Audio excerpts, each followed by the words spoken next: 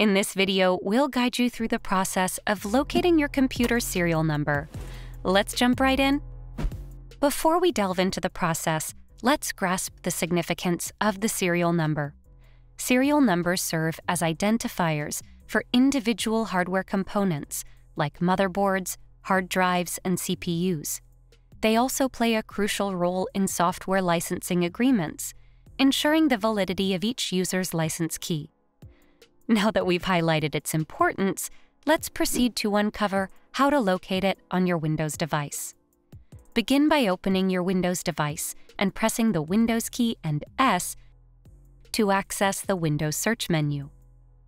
Type PowerShell and press Enter to launch it.